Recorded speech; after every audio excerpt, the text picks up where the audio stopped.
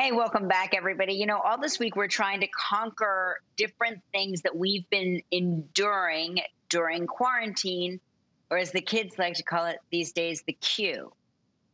Get it? Kids are calling it Q. Anyway, joining us today is a professor at Tufts University, Dr. Melinda Macht-Greenberg. She's going to help us. Hi, Dr. Melinda. Where do I begin? How can I say this?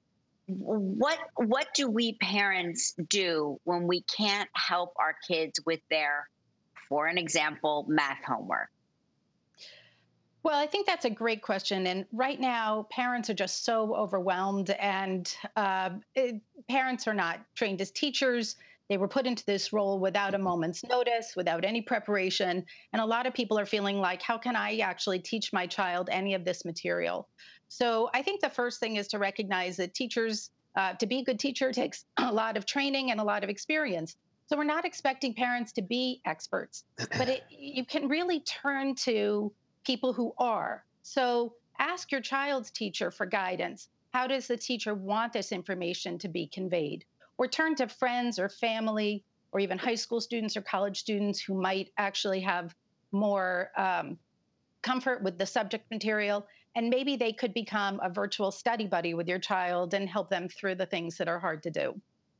What about, for example, What if about your child is some of my friends, they have kids who throw a fit because they're having to do too much work and their parents are pushing them to do it.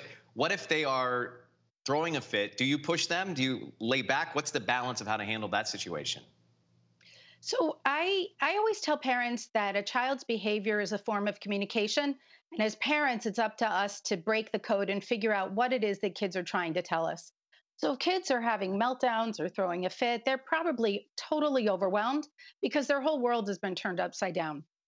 I had one little girl who said to me that all the fun parts of school are gone, and the only thing that's left is all the homework. So kids are trying to figure things out. What I suggest to parents is pause, take a break if your child is upset, give them a little bit of time to regroup, be empathic, and then begin to contact people who might be able to be helpful. Like maybe check in with your child's teacher who might be able to work with the child around whatever that content or material is that's hard for them, and spend a little bit more time with them so that you can back off a little bit and be the parent.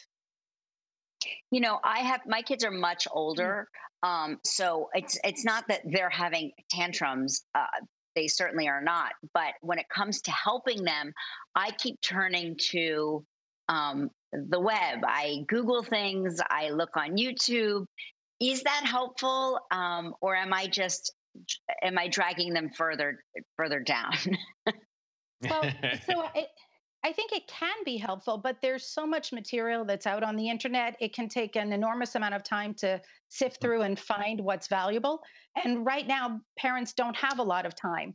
So I always suggest to start with the tried and true sites, people who have been doing online learning for a long time. There is a lot of good stuff out there, and it can be really helpful. What's the best way to create social experiences for them? Because obviously they don't have that connectivity that they get in the classrooms. How can you do that from home? Well, exactly. And I think so many kids are feeling the loss of their friends and their teachers, and it's very, very difficult. So I think it can be very helpful to set up virtual play dates.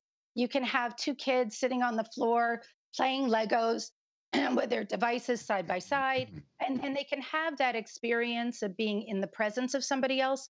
And it sort of satisfies some of that need to be social and need to be with others. And I think one other thing is I'm suggesting that a lot of teachers set up small group activities so the kids can be working with each other on projects when they're at home, but doing it virtually. During this time, do you think there's such a thing as too much screen time, or should we be limiting the amount of exposure they have to, just that screen in their face all day?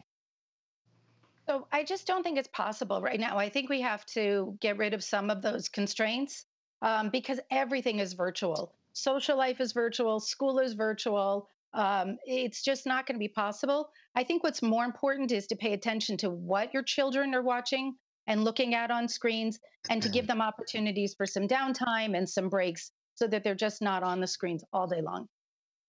Well, it's good advice. Thank you for helping us conquer the Q today. We appreciate it. Thank you. Thank you for having me. Yeah. Thank you. Take care. For more information on Dr. Melinda's tips, you can go to our website, kellyandryan.com.